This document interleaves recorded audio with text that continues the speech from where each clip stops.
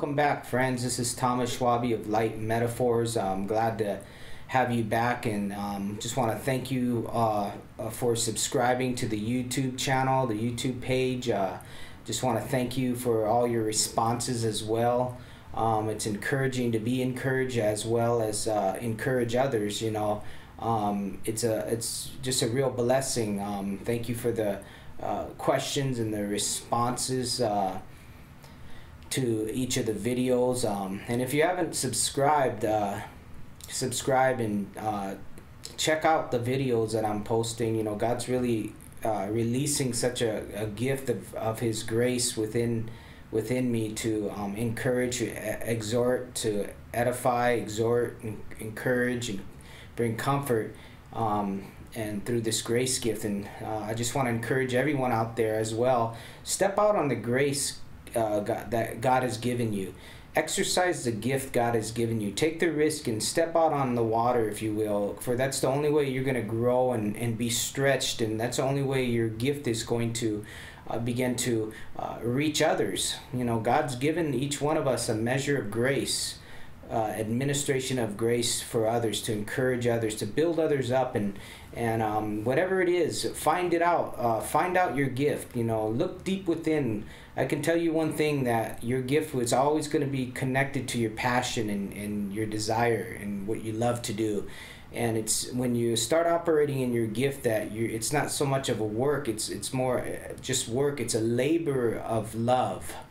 You're going to be empowered as you exercise your gift, as you operate in your gift. You're going to be strengthened. You're going to be empowered. Just as a mentor of mine taught me years ago, when you begin doing what God created you to do, the energy you receive will be greater than the energy expended.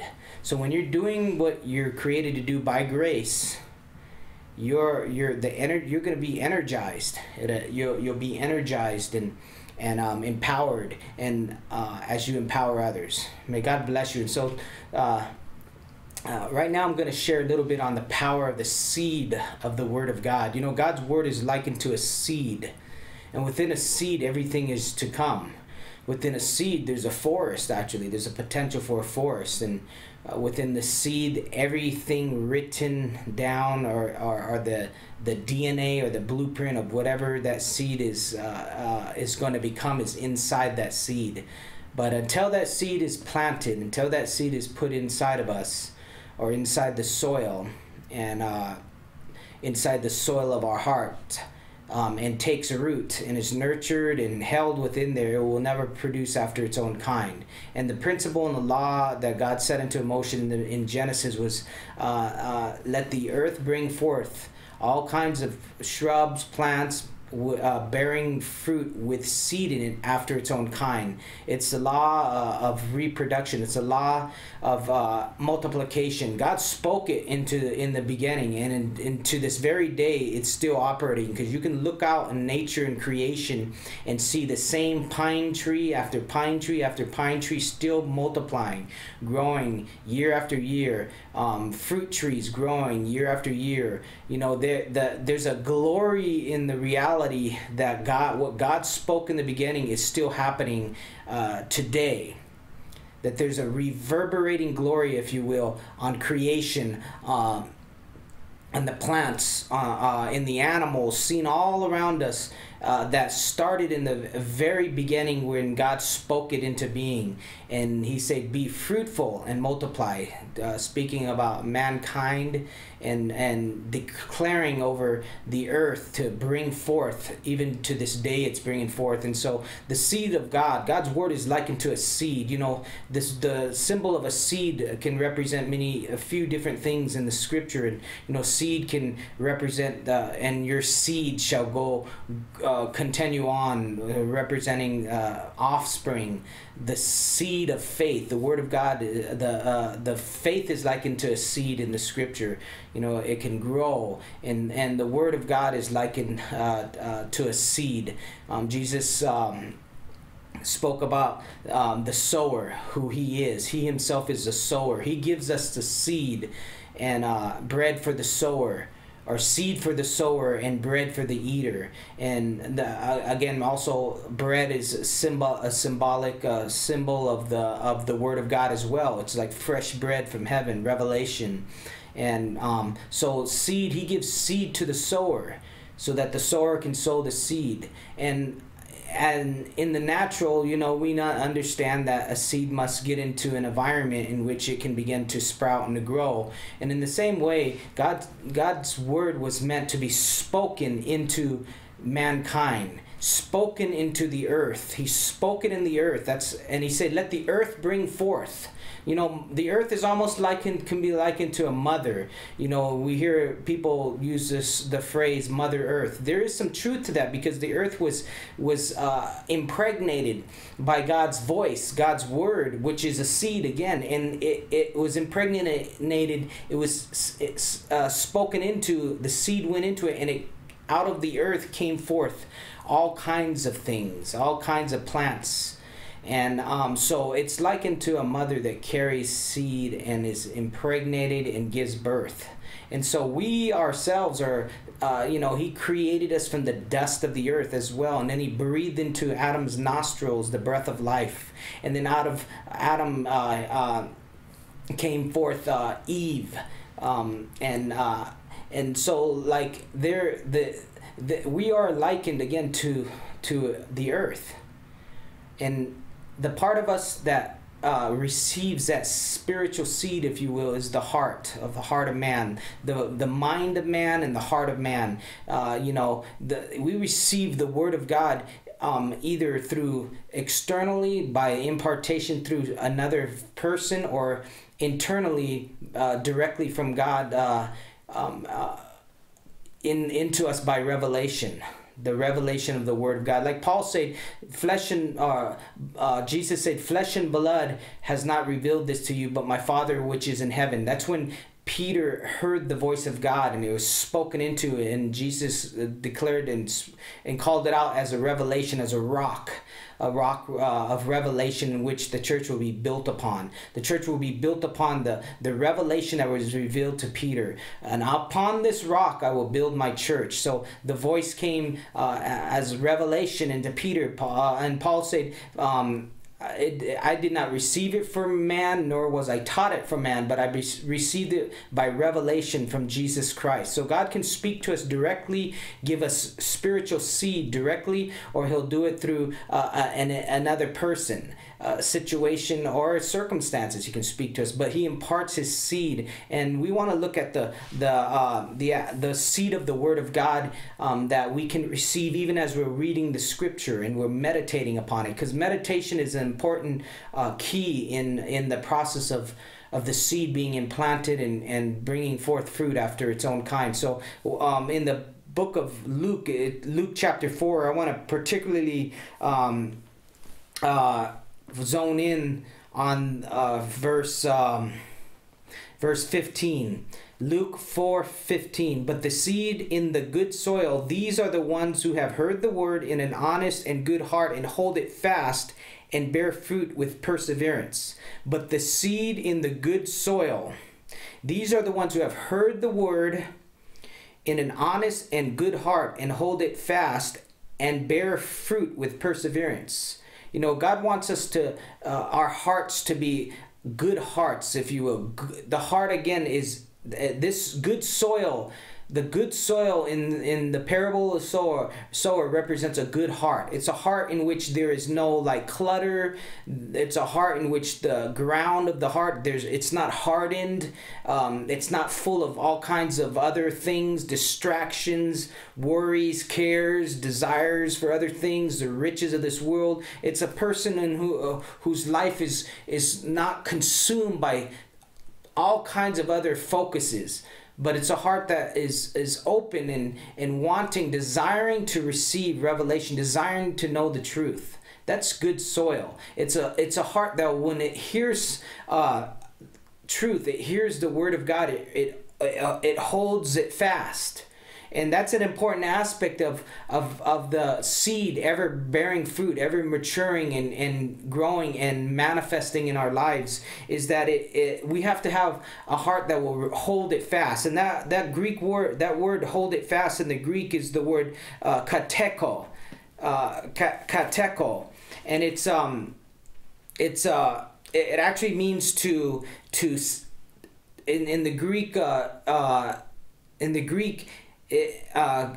it's the number 2722 in the exhaustive concordance, Greek exhaustive concordance. It's 2722, and it actually means to hold down something. So when we're hearing the word of God, we want to hold it down, and it means to hold fast to the word of God. It means to keep it, to possess it, to own it as your own, to keep, to possess, to own it as your own, to stay, to retain. I like the word stay because it reminds me of what Jesus said in a parable of, I am the vine and you are the branches. And he says, if my word abides in you, and if you abide in me and my word abides in you. That word abide, again, that's speaking of the same thing. It's to stay, to make itself at home inside of us,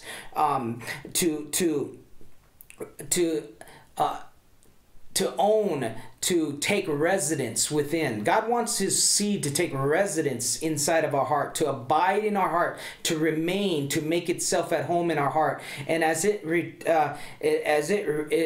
is retained within, as we hold it fast, then it has the potential, or it's in the process of taking root within us. You know, in other parts of the parable, in the parable of the sower, like verse 13, it says, those on the rocky soil are those who, when they hear, receive the word with joy, and these have no firm root. They believe for a while, and in a time of temptation fall away. So firm root is an important aspect of allowing the seed, the word of God, to actually produce, to mature within you. And so, like in this verse 13 concerning the seed landing on rocky soil, it didn't take root. That was a key thing. It never took root. You know, it never took root.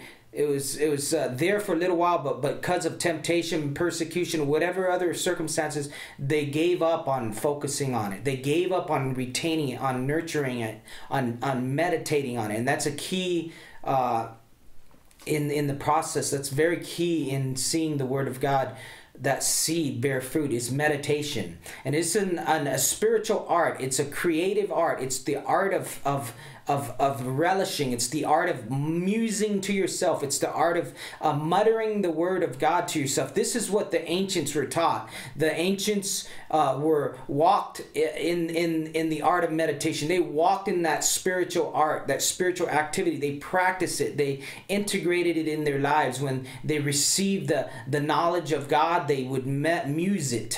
They would muse it. They would mutter it to themselves. They would contemplate it. They would revolve it in the mind. It means to circulate. Or in the picture of a cow, it's chewing the cud. Like the cow has, I think it's 4 stomachs, and what it does is it chews, regurgitates it, and then it brings it back up. Chews, regurgitates it. You know, it's a process of a rumination, a process of a cyclic process of spinning, almost like a spinning. And I have called it in the past, the meditation, as spinning the word of God. Spinning the wheel of the word of God, because God's word is likened to a wheel, and when you begin to take hold of it and it begins to take hold of you, it will move you, it will change you. That's why we understand we are being transformed by the renewing of our mind. The word of God gets inside of us, and it rolls around inside of us. We take hold of it, it takes hold of us, and it begins to transfigure us, change us, transform us, renew us in our minds. We're being renewed in our minds, and as a result, we are being transformed or transfigured as a result of the renewing of the mind. It's the Greek word anakinosis. It's almost like to restore, like when you restore an old car. our minds are being renewed, restored, transformed, renewed, and as a result, we are being transformed. You know, it's key. Thinking is a key thing in our lives. As a man thinks within himself, so he becomes. It's very important, the type of thoughts we take hold of in our lives, the type of thoughts we embrace, the type of thoughts we incorporate in our lives. You know, all of us are a product of our thoughts and imaginations. We are all a product of our thoughts and imaginations. And so we want to get this seed, this spiritual seed, firmly implanted inside of us, embedded within us, and it's going to come through that place of retaining, of meditating, of nurturing and relishing the Word of God. When we hear it, when we receive it. I want to go into another scripture in James, because this is another description of the Word of God, and how that seed takes root inside of us. You know, in James chapter 1, verse 21, it says, therefore, putting aside all filthiness, and again, this is like making sure the soil within you has it's not rocky, it's not full of other stuff, but the soil of your heart. You know, you and I are God's garden. We're His garden, and He walks in the garden. He's in the garden. He's taking care of the garden. He's taking care of you and I, and we want to co-labor with Him. And when He wants to prune things, we allow Him to prune things. And when He wants to uproot things, we allow Him to uproot things. And that's another function of the seed of the Word of God. The Word of God is likened to a sword as well, and that's another dynamic of the Word. It's the sword that cuts things out. God's Word has the power to cut things out of us. As we integrate it and we take it in, He'll cut other things out. It's the principle of displacement. The greater displaces the lesser. God's light comes in, the sword of light, and it displaces the darkness, areas of darkness. It's the Word of God is likened again to another dynamic. It's likened to water, and therefore we understand the washing of the water of the Word. It washes away debris, and as we continually take that in, the debris, the things that are set themselves up against the knowledge of God, that are contrary to His Word, they get washed away. As we integrate the Word, allow the water of the Word to wash us, even as it says in Ephesians, having cleansed her through the washing of the water of the Word. That's the bride. He's washing us. He's washing us and cleansing us. So there's these other dynamics and functions of the Word of God that I would like to share about also as well in the future. But James 1:21, therefore putting aside all filthiness and all the remains of wickedness, in humility receive the Word. In humility receive the Word. In other words, when you hear it, agree with what He says. Agree with the Word. I heard it once described, defined humility as simply agreeing with God. And false humility is the arrogant audacity of disagreeing with God. If God calls you a king and you say, "Oh no, Lord, I'm just your lowly servant," then you're disagreeing with God. It's a false humility. You agree with the Lord. Align yourself with Him. In humility, agree with Him. If He calls you a king, you're a king. If He calls you a teacher, you're a teacher. You're a teacher. You're a prophet. You're a prophet. You're an apostle. You're an apostle. That's what God has called you. You're a pastor. God's called you to as a pastor. Then that's you agree with Him. You don't have to use the title. You know, the gift itself will bear witness. The gift itself will produce its fruit. Let another man praise you and not your own mouth. Another man's lips and not your own. Another will confirm the grace that's within you. They'll recognize it. So, you know, in humility, we receive the Word implanted. It's very important to agree. I'm reminded of Mary when it was prophesied over her and it was spoken over her by the angel. Her response was, "So be it unto me according to your word, Lord. So be it unto me, your servant, according to your word." According to your word. She just agreed with God and said basically, "Amen, be it done to me." And so we're to receive this seed implanted. which is able to save our soul. And still another function and power of the working of the word of God is to sozo, to save the soul. That's the Greek word save, sozo. And we understand sozo healing, prayer, sozo ministry, where we get prayer and we hear the voice of God. Others hear the voice of God for us and they pray in accordance with the voice of God. You know, the word sozo means to preserve. It means to deliver. It means to save, to set free, to heal. All these dimensions and functions of the word of God are the effects are from the word of God, the seed of God. It brings all these effects in our lives. It delivers us. It frees us. It heals us. It restores us. He restores my soul. His voice restores your soul. It heals you. So we're to receive the seed implanted, which is able to sozo our soul. So the seed, that Greek word implanted is the word or another translation is engrafted, implanted, engrafted. Like you understand the grafting of one branch from one fruit tree into, you engraft it into another different fruit tree, and that plum, if you will, that is or that apricot that is implanted into a peach tree, that apricot branch begins to draw on the sap of the peach tree, the trunk of the peach tree, and it begins to produce its apricots, even though it's not an apricot tree. There's an engrafted branch, apricot branch, into the tree, and it's existing and drawing the sap, and it's producing apricots as well as peaches. So it's engrafted, it draws in, and God wants to take that seed and engraft it into us, or implant it into us, so we can produce that particular fruit, the particular fruit of what He's spoken in into our lives, and grafted into our lives. And again, so the word implanted is also described as engrafted in other translations, and it's the Greek word imphutos. It's from the Strong's Exhaustive Concordance. It's number 1721 for those who love to study, which is a good thing. Imphutos, and it comes from 1722, which is denoting a fixed position in place or time. A fixed position in place or time. But remember earlier how I was speaking about we need to retain it, the word, the seed. We need to, when it comes, we need to hold it fast, to seize upon it, to allow it to abide and remain, to make itself at home within us. So this seed needs to be in that fixed position in time or state. And you want in breaking down this word in futos, the next part of the word is a fuu.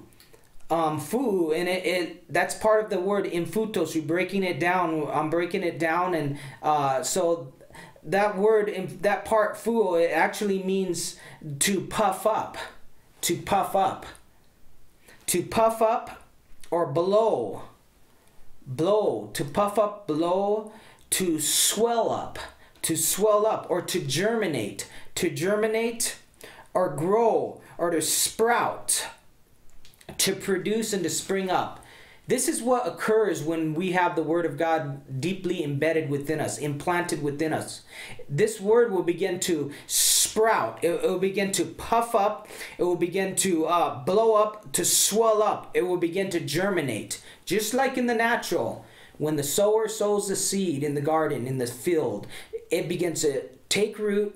It's embedded in the soil. It begins to take root inside. It begins to germinate, and it begins to sprout. And that blade pops up out of the ground. That which was hidden beyond the natural eyes, underneath the ground, underneath, inside of your heart, inside of my heart, that which was hidden. Nobody knows it but God alone. Seeds are sown in the soil. The rain comes down, and then things begin to sprout, and you'll begin to find out what's inside of your heart and people's hearts, because the blade will come out, the fruit, the sprout will come out, and then we'll have the process of that seed maturing, that plant maturing. First comes a blade, then the head, then the full kernel in the head. So again, we see more of a process going on beyond the implanting, but the process of growth, of maturation. And what happens is we want to come to a place where through by patience or perseverance bear fruit. Back into Luke regarding the good soil. You know, we receive the seed, we retain it, we persevere, and through patience we bear fruit, because it takes a process of time for this seed to mature, this word to mature. God will take you through a process in your life in which what He has spoken into you will mature and come to a place of fruition. And sometimes things have a certain time in God. There's a time, we here understand the principle of the fullness of time, where God sent forth His Son, born of a woman, born under the law, to redeem us. But there was a fullness of time, and there's timing for certain things in our lives, and God wants to release us bring us into that place of maturity, and release us into a divine purpose, and to bring forth a fruit, the fruit of what He has spoken into our lives, the fruit of the Word of God, the seed He, as a farmer, as the sower, planted in our lives. And God wants us to bring forth after what He has spoken, and He wants us to be those who bear the different measures of the fruit of what He's spoken, some 30, some 60, some 100-fold. And it's God's desire to continue to speak into our hearts and lives, and be those who have a heart that receives the seed of God's word. Paul says, let the word of Christ dwell in you richly.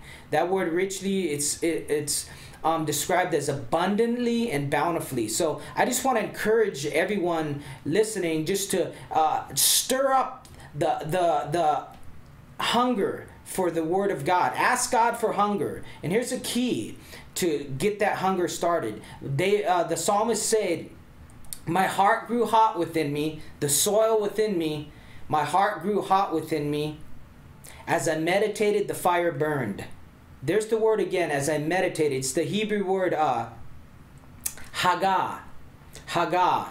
And it means it has a lot to do with speech. It's murmuring the word to yourself. It's a murmuring, it's a contemplative utterance.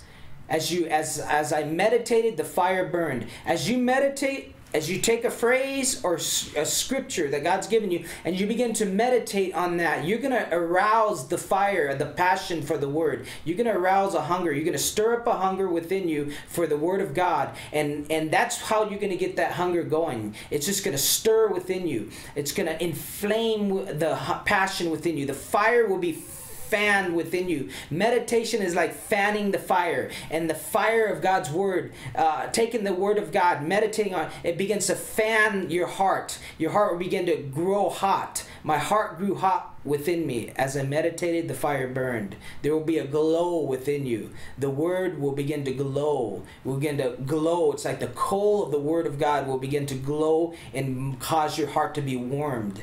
And you'll hear this word, and this word will sink down. As the word, you hear the word, you allow it to sink down into your heart as you meditate, and it will begin to glow, and a passion will begin to be aroused, and a hunger. And this is a key to getting that hunger stirred up within you. And so my prayer for you is that you'll be like those people in the book of Acts that were described as noble. They were the Bereans. They were searched out the word of God, and they were noble, and they had a good and noble heart, and they were open to hear the word of God. And just as the ancient Job, he says, for I delight in your word more than my daily bread. May your heart be likened to that. May your heart be full of a hunger and a delight for the word of God. Just as the prophet Jeremiah said, when his word came, I ate it. When his word came, I ate it, and joy came to my soul. When he ate the word, when the word came, he ate it, and joy came to his soul. May you eat the word of God, and may the word abide in you as you abide in the word himself. May every portion of what he speaks to you abide in you. God bless you. Thank you for checking out Light Metaphors, and I just